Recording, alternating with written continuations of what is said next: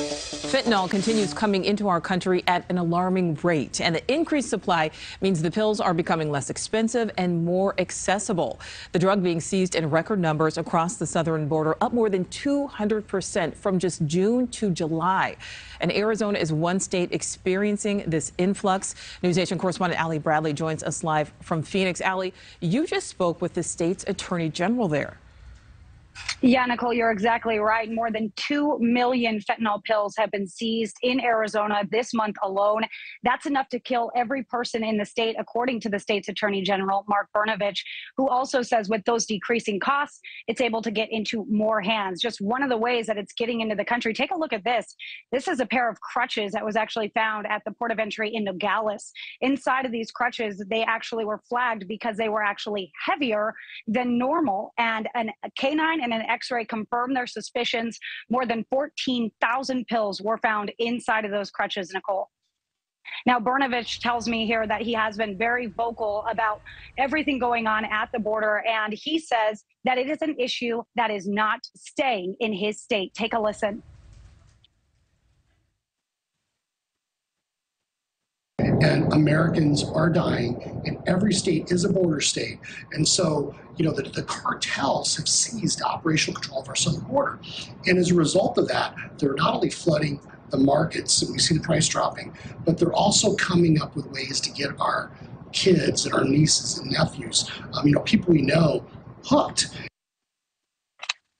Now, Brnovich does say that he stands behind the governors who are working right now to secure their borders, like what Governor Abbott is doing by busing migrants and also using shipping containers and things like that along his border. The same thing in Arizona with Governor Doug Ducey using shipping containers to also plug up some of those holes along the border, Nicole. All right, so Allie, how much time are these smugglers serving once they're actually caught? And then what happens with all of the drugs?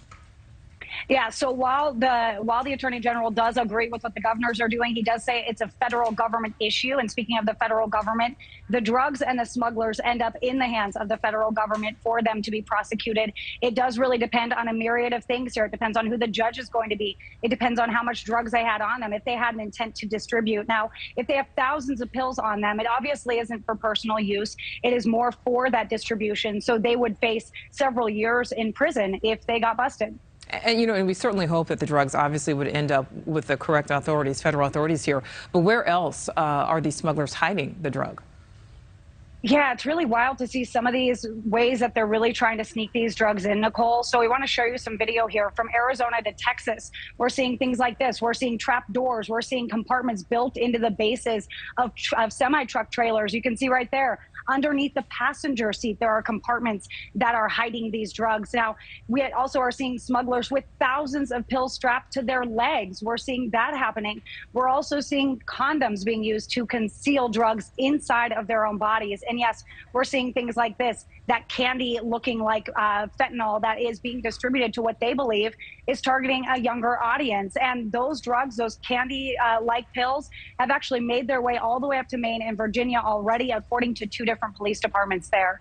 Yeah, now, something else I do want to mention here, Nicole, is 4 out of 10 pills that are laced with this deadly drug actually contain at least 2 milligrams of this deadly fentanyl. And with that is enough to be deadly. And the attorney general tells me that that is equivalent to just a couple grains of salt, for some perspective there. My goodness, yeah, those colorful drugs, just so scary. Okay, Allie, thank you.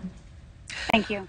Thank you for watching. Go to newsnationnow.com to find NewsNation on your television provider. And don't forget to click the red subscribe button below to get more of NewsNation's fact-driven, unbiased coverage.